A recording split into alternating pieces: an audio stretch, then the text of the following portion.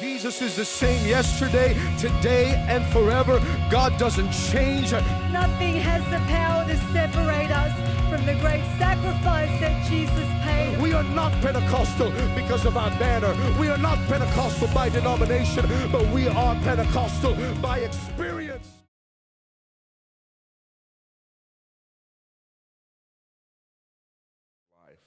If you'll turn with me to the book of Genesis, chapter 26 and verse 18. Also, it is an honor, and I really mean this, an honor and a blessing, to share the pulpit with Brother Woodward. He is incredible. I put that on Facebook and I said, man, I'm in Sydney where God is still God. I'm halfway around the world, and God is still God halfway around the world. And then when I saw y'all worship, I said, praise is still praise. Amen. It doesn't matter if it's in the United States of America or whether it's in Sydney, Australia. Amen. God is still real. Amen. He's still on the throne. Y'all not too excited about that. You need to get excited about some things. Amen. And the fact that God is real and he's still on the throne, and the fact that our God reigns. Oh, somebody ought to get happy already. Amen. You need to slap your neighbor high five and says, never forget, our God reigns. Amen. He reigns. He's still King of Kings. He's still the Lord of Lords. He's still Alpha and Omega. He's the beginning and the end. He's the Almighty God.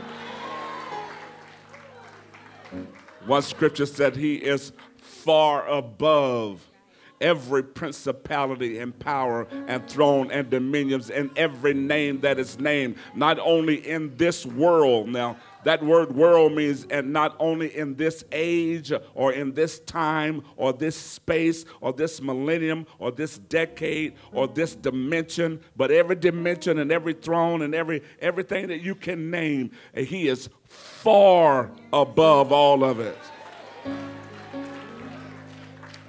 As a matter of fact, he's so far above it all that he said, I looked to my left hand and there was no God there. Somebody told me that there's nothing that God doesn't know. There's a couple things that God does not know. He don't know of any other God but himself. And he looked around and said, even I alone am God, and besides me there is no.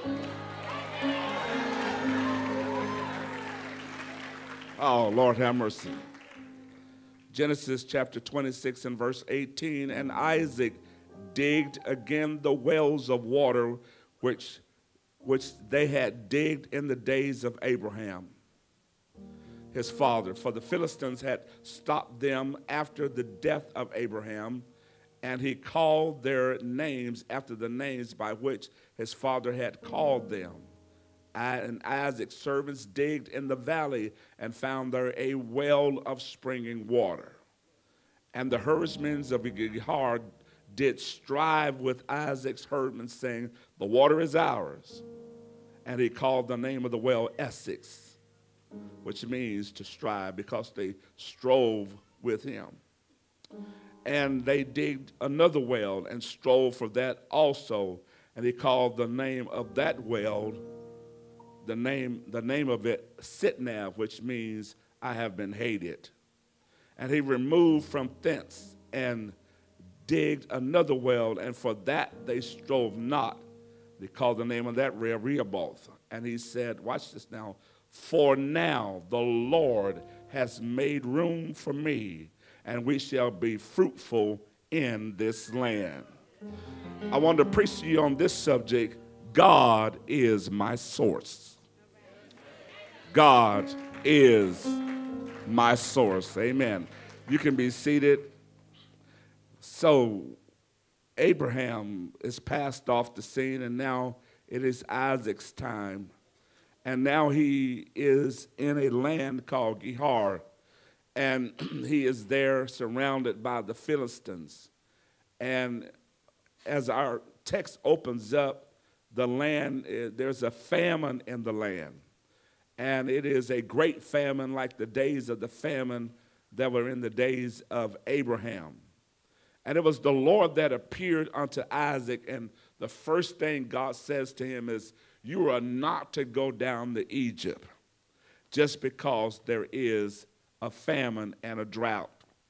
I suppose God was saying, the last time I dealt with you guys and there was a famine, your daddy went down to Egypt, and he almost messed up every plan that I had, because he went down to Egypt to get away from the drought, but he started messing around, and the next thing I know, he has an Egyptian honey cup called Hagar.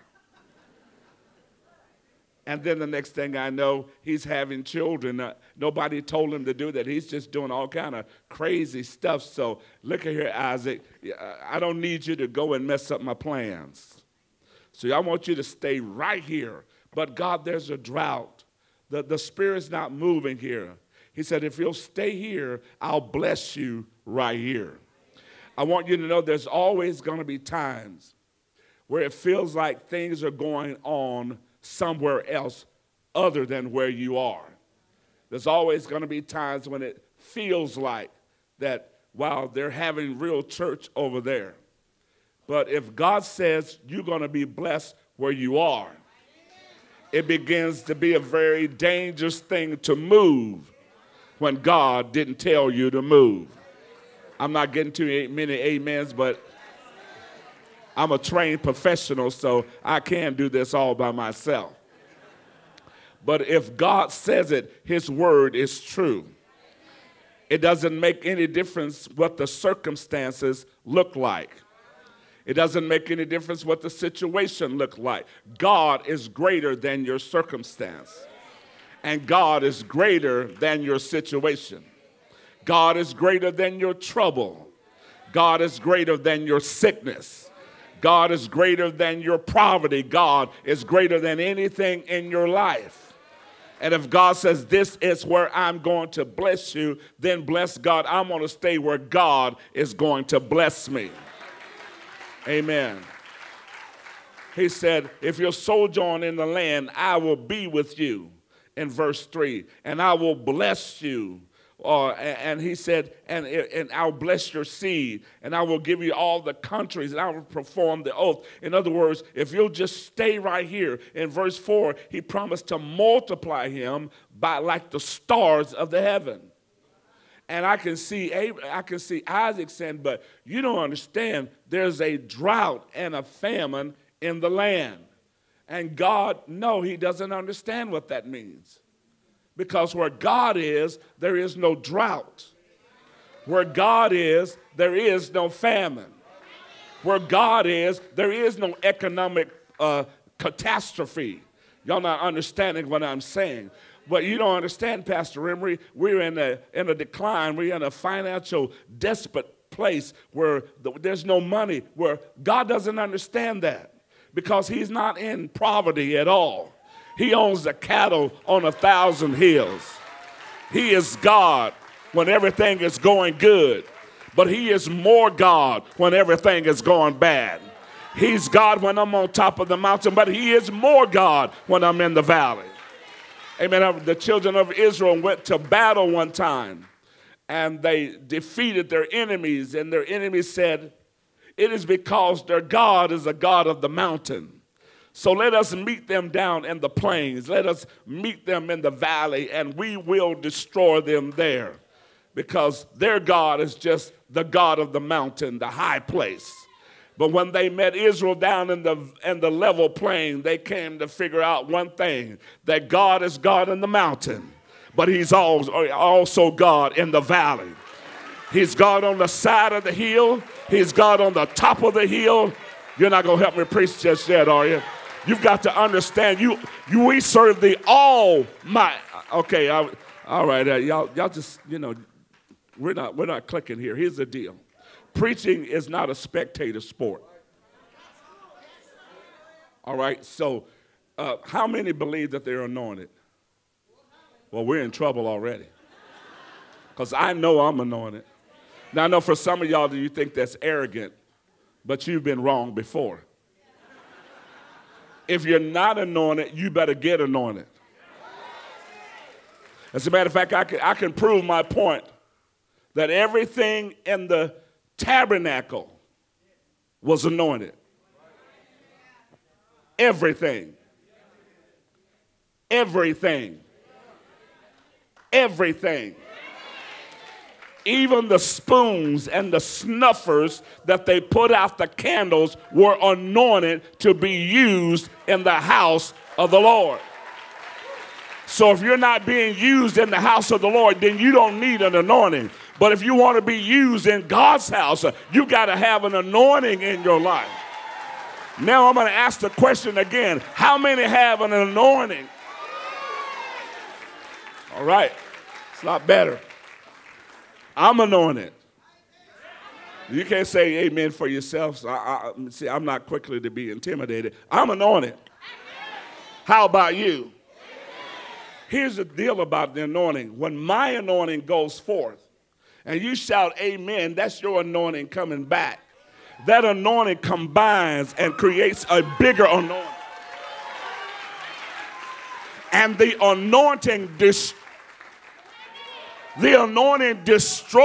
the yoke. It doesn't break the yoke. You need to learn how to read the Bible. The anointing does not break the yoke. It destroys the yoke. If it just broke the yoke, then it can be put back together. But if the yoke gets destroyed, there's nothing you can do about it. There is a yoke destroying anointing in the house, but somebody got to get in the rhythm of it.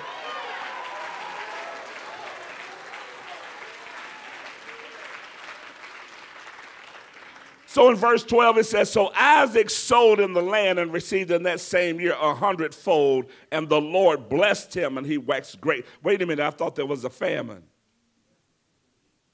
I thought there was a drought. I thought things were really bad. But in the same year of the drought and the same year of the famine, he reaped 100-fold of whatever he had planted. And the laws of the harvest are strict and they are solid. Whatsoever a man soweth, of that shall he also reap. You can't stop it. You don't stop bringing your tithing and your offering to the church because it looks like your money is drying up. It got real quiet then. You say, oh, you're an evangelist. I'll preach on whatever I want to. You don't control me.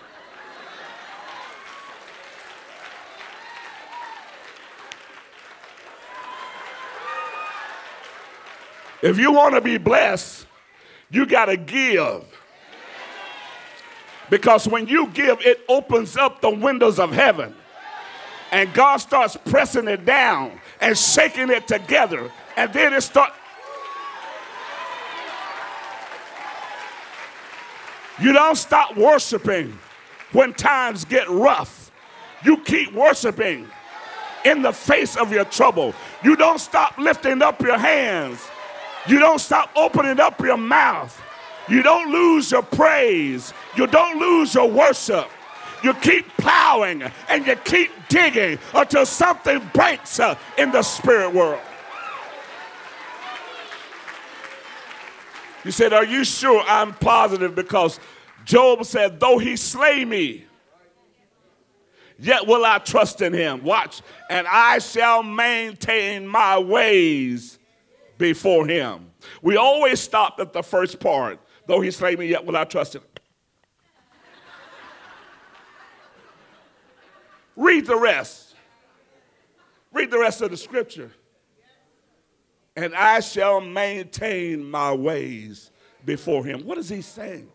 He's saying, I was shouting before I got sick, and I'm not going to quit just because I got sick. I was shouting when I had a job, and I'm not going to shout, I'm not going to quit shouting because I lost my job. I wish somebody help me preach right now. Amen. I had my health, but I'm not going to stop praising him until I just fall dead. Somebody ought to open up their mouth and say, God, as long as I got breath, As long as I got hands, I'm going to wave them. As long as I got feet, I can dance. As long as I got breath, I can shout unto the Lord with the voice of triumph. Somebody scream in this house.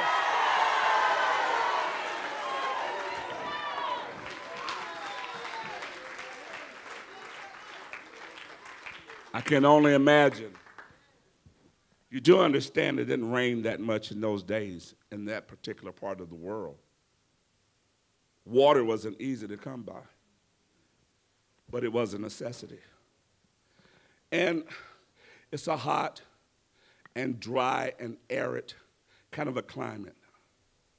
And famine and drought was actually pretty common over there. You only had a few options: rain or cisterns, and that was it. But a cistern was a man-made situation where it captured whatever water that flowed from, the top of mountains if there was snow. But it is dangerous to try to build your life on man-made systems, because anything that man does will let you down. But God will never, ever, ever, never let you, he'll never. I thought I'd have some folk that will testify that God has never let me down. If you don't want to testify, I wish I could get David to come up out of the grave. And you know what David would say? I've never seen the righteous forsaken, nor his seed begging for bread. God will never let you down. Cisterns, but the problem with cisterns were they get brackish and the water get dirty.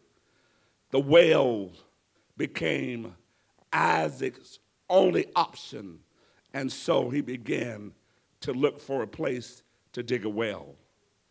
And he unearthed, redug a well of Abraham. And they called it Sitnah, which means they strove for it, he and the Philistines. And so he left there and went to another place. And he redug that well, and they strove. And at first I thought, Isaac is kind of like, Vanilla Ice. He's just kind of really vanilla kind of cat, And so I'm a fan of Jacob, because Jacob was a thug. He was pretty much a player. He sees the chick one time, always busting lips, pow, just right when he sees her. Straight up player, you know what I'm saying? So this Isaac dude, I'm thinking like, man, you need to really man up on this, Tell the Philistine this is my water dog. Don't be messing up on them, you know what I'm saying? And so, but no, he says, no, I'm not going to stay here. So he moves. And I'm thinking in my mind when I rethought it, he's smarter than I would have been, because he says, I don't want a source that is contentious. I don't want to be drinking anything that has been tainted with contention, because contention breeds confusion. And where there is confusion, there is every evil working. And so he says, I'll let you have it. And then they strove again and said, I'll let you have that, until they got to a place where there was nobody striving with him. And they started digging a well. It sounds romantic. I wouldn't want to do it. They didn't have John Deere. Do y'all know what John Deere is? Okay, that's a machine. It's not a real man with the name John Deere. It's like a tractor or something, with get the dirt up. So he has a shovel. Anybody ever tried to dig a well with a shovel? I've never tried that. I don't think I want to try that, because the ground is hard and unyielding. And so I can see him out there with a pick and a shovel, and nothing's coming up but dirt. And he's saying, God, are you sure about this? Because things are not happening. But he had to keep digging. And then one day they dug, and the ground began to get moist. Now, he hasn't struck water, but it's better than just dry dirt. So now he feels a little bit empowered to dig a little more until then he dug down and hit mud. We haven't got clear water yet, but we got a little bit more than mist and a little bit more than moist. And he keeps digging until one day he breaks into it and the water starts springing up. Are y'all hearing what I'm saying?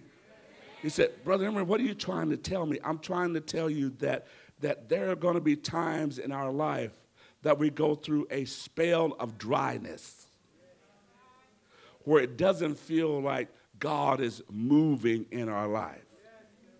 We're going to go through a spell where it feels like the air is standing still.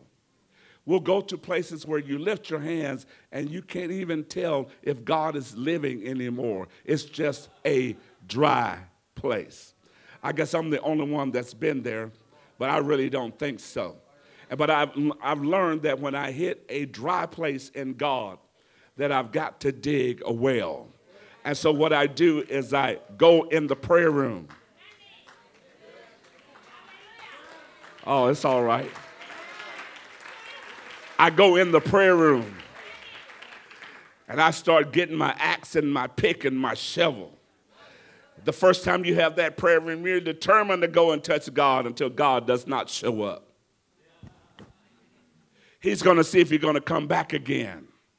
You go back the second day, and it's worse than the first day. I guess y'all never had this happen to you. You need to come to the United States of America. The devils are way bigger over there than they are over here. I've been in the prayer room when I'm praying my head down, and I look up, and I swear I've been there for 5 hours, and I've been there for 2 minutes. Do I have one witness in the house? But I've learned if I just keep at it, if I just come back another day, Lord, I will not be denied. I need you to touch me right now. I need something. And if I don't feel it in that prayer meeting, I'm coming back the next day. Lord, you don't understand where I am. I need rain. I need something. I'm going to keep pressing at it. I'm going to keep digging until I strike the fountain of living, flowing water. Friend, you got to get determined in your heart not to stay in some dry place where you cannot feel God, where God is not moving. You need to say, no, I was not born to be here. I tell you what, we got all kind of rooms, amen, but it's time we go back to the old prayer room, amen. It's time we understand prayer is a commodity that we cannot afford to do away with. I got to dig, oh, come on and help me somebody. I've got to dig a well. Jesus said it shall be in you like springing wells of what? Living water. It's easy for the Holy Ghost to get stagnant. Stagnated water breeds disease, like discontentment.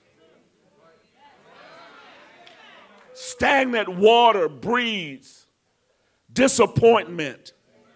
Stagnant water, and you don't need to be stagnant in the house of the Lord. You need to be flowing with God. Now, I need you to understand something. God is never static. He is always moving. You said, Brother Emory, you haven't been to my church. That place is dead. No. There's no such thing as dead church. But there is such thing as dead people in churches.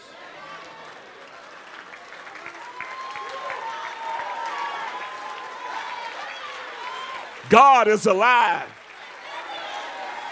God cannot die.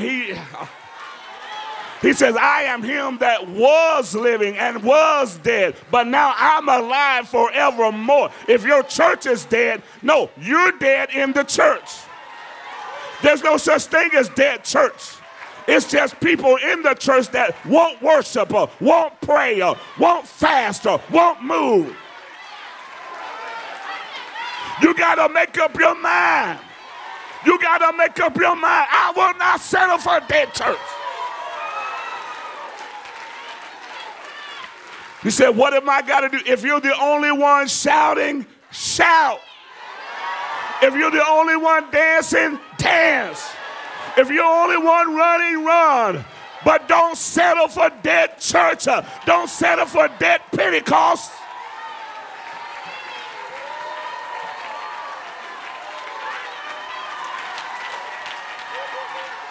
I don't care if you're old. I don't care if you're young. I don't care if you're in between. Don't get settled down and settle for nothing. God promised you revival. Go for it.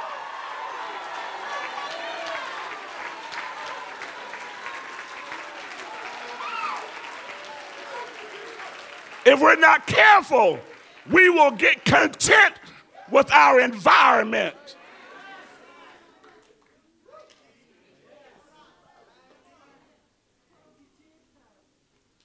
There's a danger in becoming too content. You will begin to settle for status quo church. I maintain that God moves every time we get together. Even on midweek services when we think God is dead and we have the funeral there. I'm telling you, God is still alive. And if you'll push on it, push that button, God will show up. As a matter of fact, God has already shown up. He's waiting for you to show up. Usually midweek service we sing when the saints come dragging in. You know what? If you're a young person and you think your church is dead, the problem is, young person, the church is fine as you. If you think your church is boring, nothing wrong with the church, you're boring. Because you are succumbing to peer pressure. None of your homies going to shout, so you're like, I'm not shouting. None of your girlfriends want to shout because you're too cute. You spend too much time with those hair sticks and twining your hair, and now you just, I would shout, but you don't know how long it took me to get. You better shout that mess down.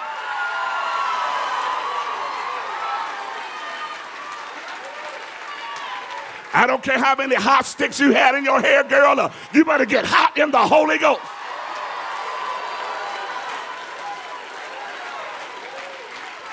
If your shoes are too high to dance in, you better go get some flats.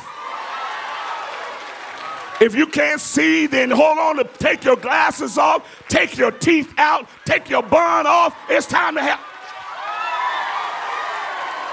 It's time to dig the well until it springs up to everlasting.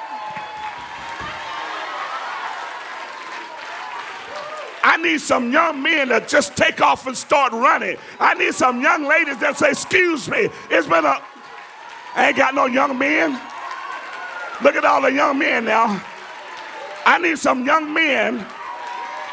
That's an old man. I need some young men that's not ashamed to take up. These are old men. Hold it. Oh, finally, I got a couple of young cats.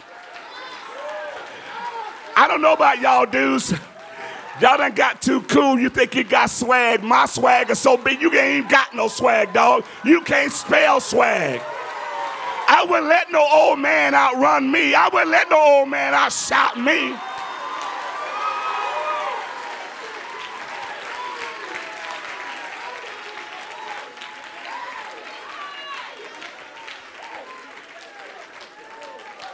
We're not careful. We'll settle for status quo. Elijah walks into the king's office, opens up a door to the east, takes a bow and an arrow, and matches him hand for hand and bow for bow and stretches the bow back. And he said, behold, the arrow of deliverance of the Lord from the Assyrians. And he shoots it for him. And then he steps back, and the guy goes,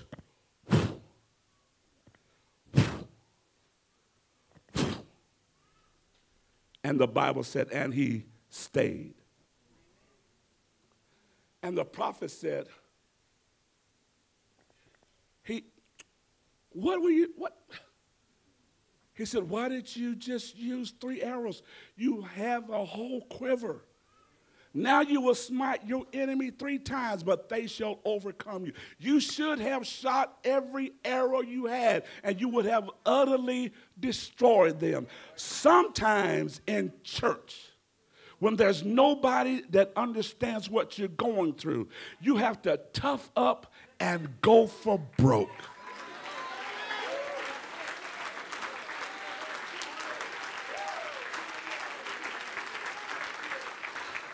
Tell your neighbor, says, I'm not satisfied.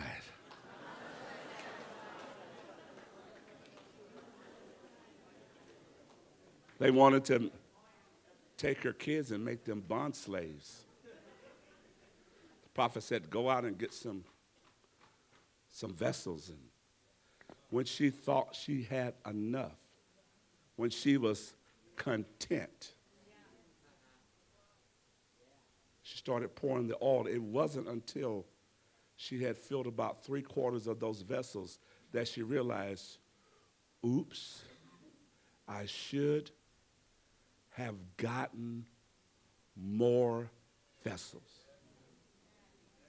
It's dangerous to become content. We have got to get hungry for God. Desperate for God. I wish I had a few more people say, you're not hungry enough. When you get hungry, hungry people will do anything.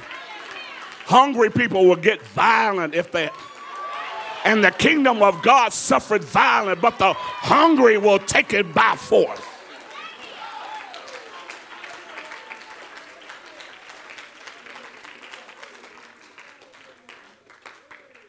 I was preaching about being violently hungry. You know what the Bible says? The Bible says, woe unto the inhabitants of the land, for the devil has come down with great wrath, knowing that his time is short. I read that word and I looked up the word wrath. You know what that meant really? Great passion. He's ramping up his game. Let me ask you a question. Does the devil have more passion than you?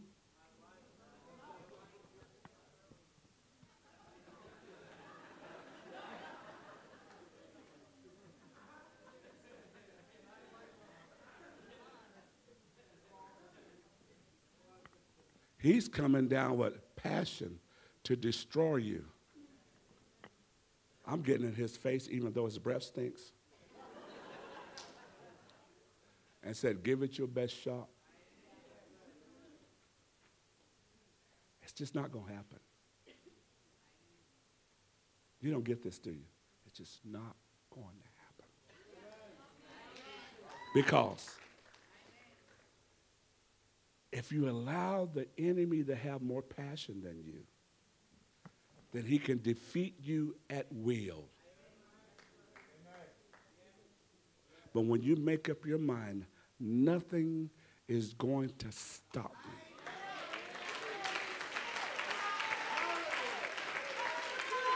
Doesn't matter how hard it gets. It doesn't matter how many friends I lose. I wish I had some help in this house. My mind is made up. There's no turning back.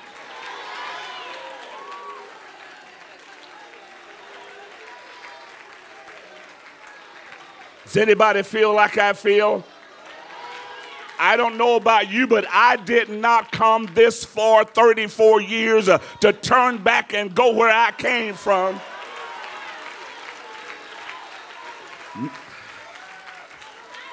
Nobody said the road would be easy, but he didn't bring me this far to leave me here. I have made up in my mind I am going all the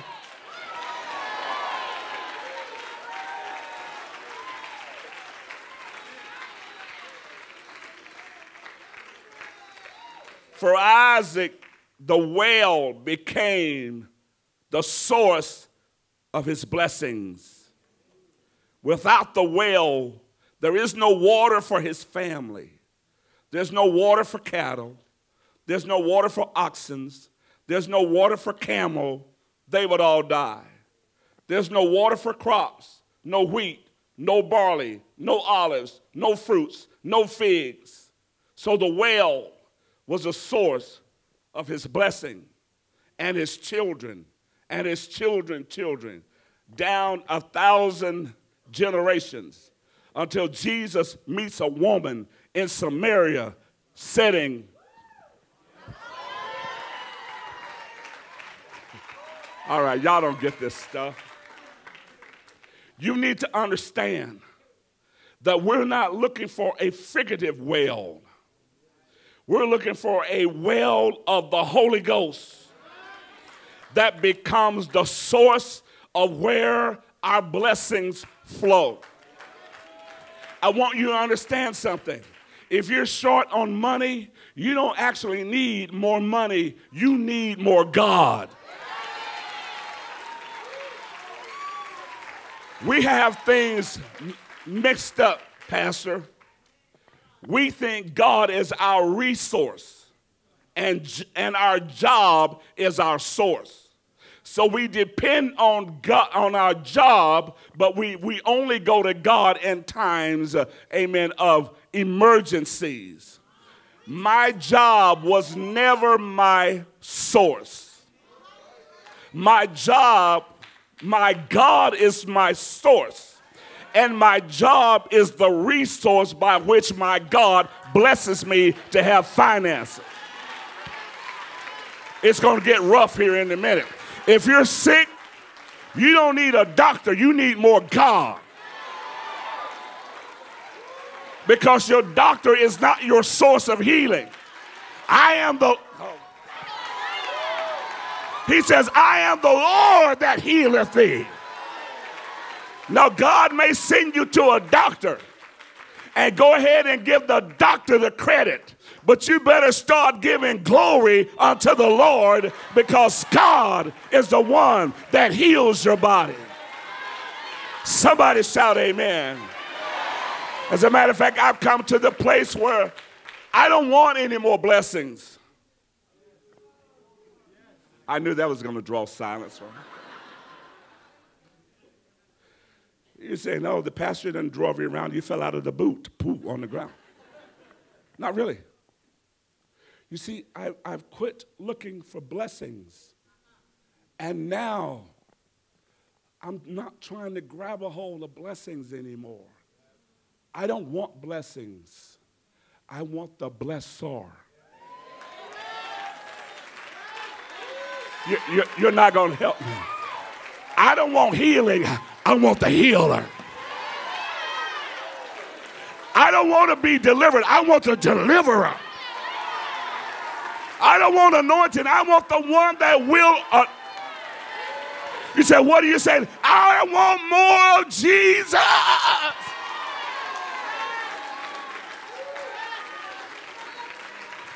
If we're not careful, all we want is his stuff. And God is not looking for people that want his stuff. He's looking for people that want him. I wish somebody, come on now. I wish somebody, come on now. Do you really want his stuff, or do you really want him? Because listen, you can have his stuff and never have him. But if you get him, you got everything that comes with him.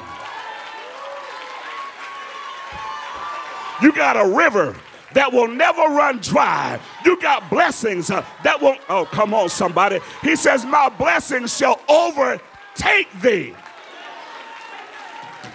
We're running after the wrong stuff. We're chasing after the wrong thing. You need to grab a hold of Jesus and say, I will not let you go.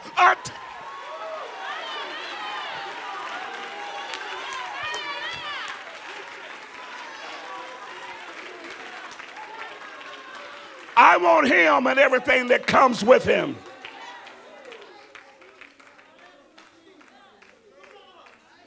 Everything we do represents us digging a well and keeping that well clean and keeping it moving, keeping it from becoming stagnated, keeping it from becoming disease. Our prayer, our worship, our giving, our faithfulness to God, our faithfulness to his house. Please do not become like the children of Israel, that when they went to the holy mountain, they were supposed to go up and figure out about God and join with him and know who he really was.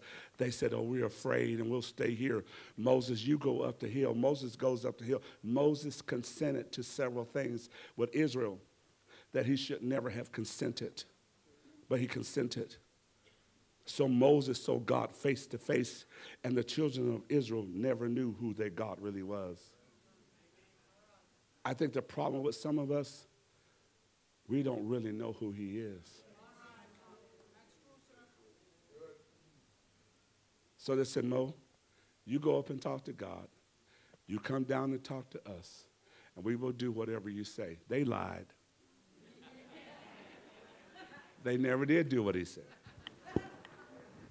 And such is the consequences of a second-hand revelation. They never knew God from themselves, Bishop. They knew the God that Moses told them about. And a second-hand revelation begets a second-hand relationship. They had a relationship with Moses, but they never had a relationship with God. They knew Moses, but they never knew God. It's not enough for your mother to pray. You got to have a prayer life for yourself. It's not enough that your pastor has a revelation of one God. Oh God, can I preach? You got to hey young people, you got to get in the prayer room and get your own revelation. It ain't what your pastor knows. It's a good thing for him, but what about you? Do you know who God really is? Or you're going on a second-hand relationship and a second-hand... I don't want a second-hand revelation. I want to know God for myself. Because one of these days, I'm going to be all alone and my pastor won't be there. And my daddy won't be there. And my mama won't be there. Come on and lift your hands. I got to know God for myself.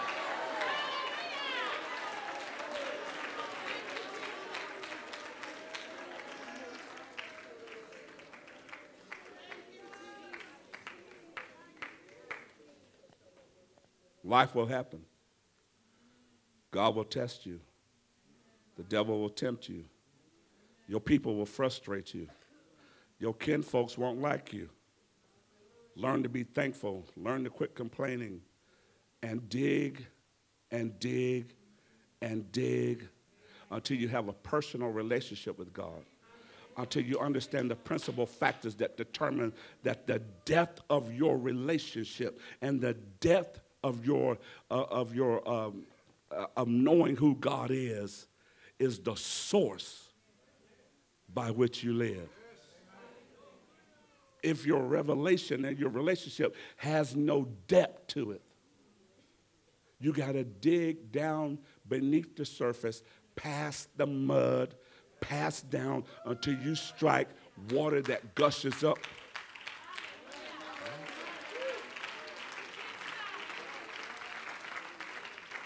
No wonder the Bible says, blessed is the man that walketh not in the counsel of the ungodly, nor standeth in the way of sinners, nor sitteth in the seat of scornful. His delights in the law of the Lord, to let Lord just meditate day and night. He shall be like a tree planted by what? Stagnant water with frogs, tadpoles, slugs. What do you call that stuff? Leeches and slugs and grubs and Listen, I thought we ate weird things. Camel, seriously? Kangaroo, seriously? Don't you feel like hopping?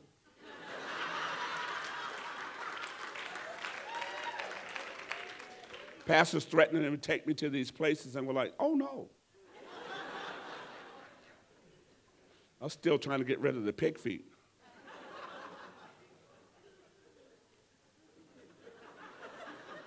Watch now, his delight shall be in the law of the Lord, and the Lord is meditated, and he shall be like a tree planted by the rivers. Notice the plural setting.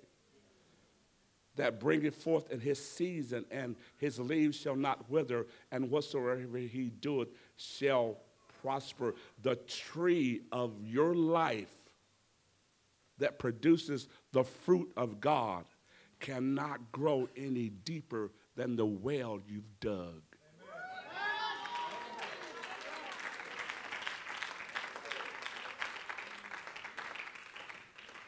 You cannot be anointed beyond your source.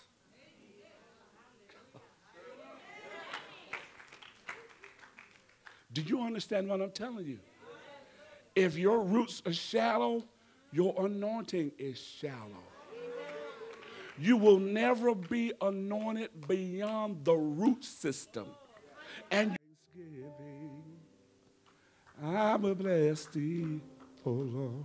You can just start blessing the Lord. You can start giving him thanks, blessing his name. In spite of the dry place, in spite of the desert, in spite of where you are. And after a while, if you keep sending up those vapors, God will open up the windows of heaven. Let it rain. Let it rain. He'll open the windows of heaven, and he'll let it rain. And there you are. You'll be standing in the rain, and all of a sudden, your rainfall will start splashing over on somebody else, and their hands will go up. You see, you've just changed the atmosphere. You've just changed the environment. But you see, me, I refuse to live on your splashover. I've got to have my own rain shower. I refuse to live on what you're having come down in your life. It doesn't matter to me. I'm going to lift my hands. I'm going to bless the Lord. I'm going to tell God, I need you right now. And I'll stay there until the rain begins to fall, until the well begins to break open. And I'll say like Israel, spring up, oh well. Spring up, oh well. I want to ask you something. I want you to listen carefully. I want you to listen very carefully. When was the last time you touched God like the first time you touched God?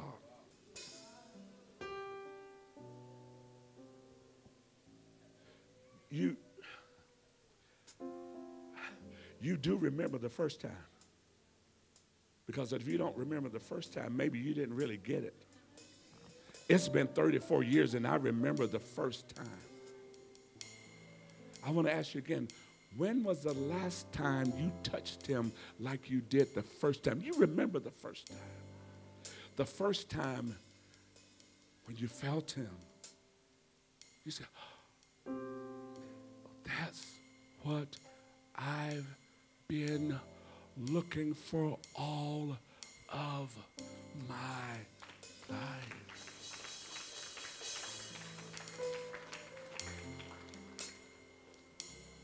You first got the Holy Ghost and your face glowed like an angel.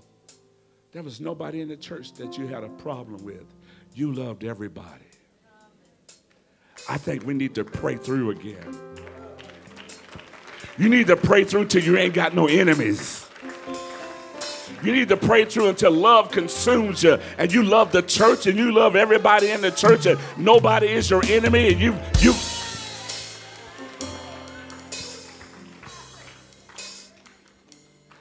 When was it? Can you remember? Paul says it's not by works of righteousness that we have done, but by his loving kindness has he saved us with the washing and regeneration and renewing of the Holy Ghost, which he has shed abundantly. There's an abundant renewal, but some of you have allowed your well to run dry, and you're living in a desert place. Some of you, it's been such a long time since you have struck that place in God where when you come out, you're changed. I want you to come up here where I am right now. Come. To the altar right now. Now, if you're going to play games, just stay in your seat. But if you're going to be honest with yourself, you're saying, you know what, it has been a long time since I touched him. It has been a long time since I got beyond the stagnant water and I dug down deeper than the tadpoles and the frogs.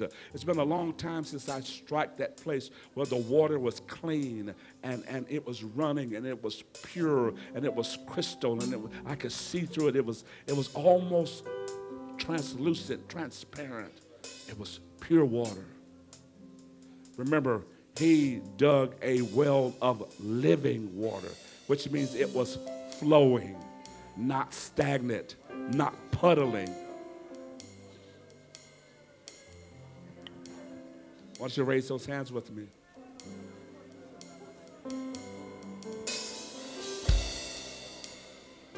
This is the air I breathe.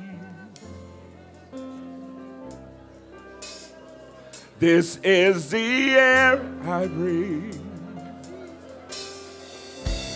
Your holy presence living in me.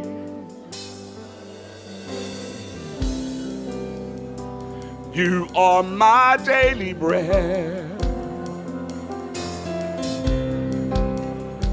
You are my daily bread. Your very word spoken to me. And I'm desperate, Lord. I'm desperate for you. Is there anybody desperate? I want you to raise your hand. And I'm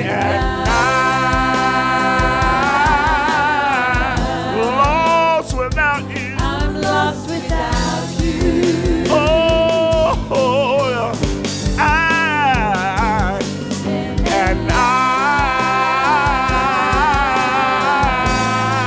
desperate. I'm desperate for you.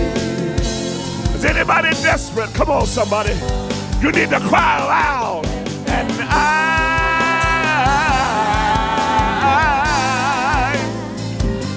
I'm lost without you. somebody need to open your mouth and you need to cry out unto the Lord. You said, oh, and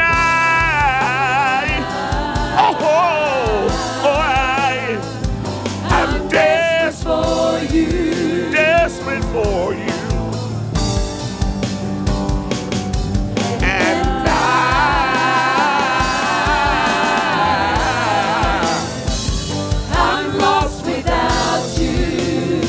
I need some hungry people right now. I need some thirsty people right now. I need some desperate people right now. I need somebody saying, I will not be denied. God, I will not be denied. I need a touch right now. I need you to shake me. I need you to break me. I need you to move me. I need you to fill me right now. In the name of Jesus. And oh, help me say, and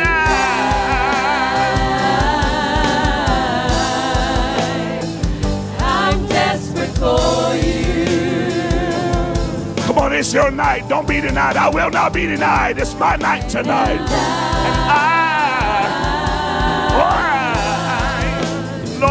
I'm lost without you. Sing it one more time.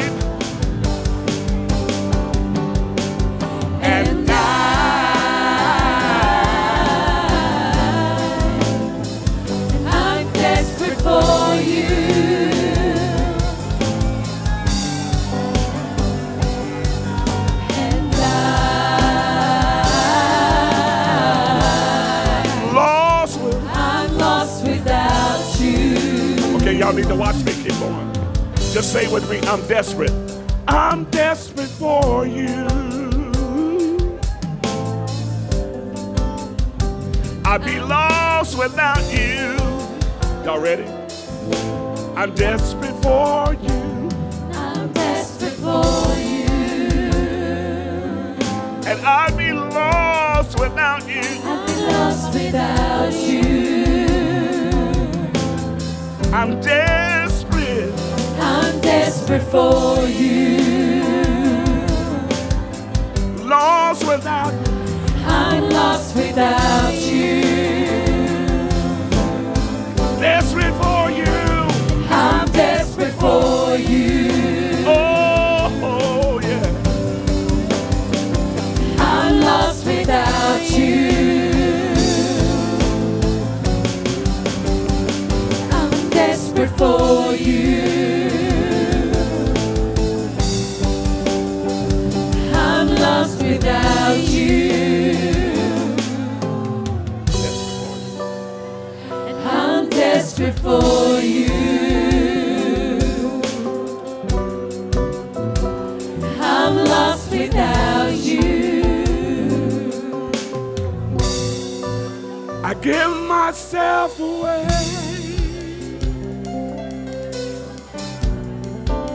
I give myself Myself away so you can use me. I give Myself away. Somebody ought to lift those hands right now and say, here I am, Jesus. I've been on the Give fringe. myself away. I've been playing around. But I'm ready to make a fresh dedication. I'm ready to make it God right now. Oh, I give myself away so you can use me. I give myself away.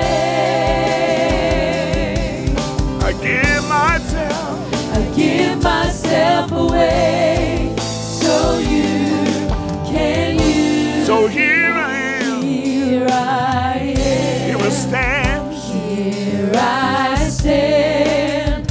Lord, my life is in your hands.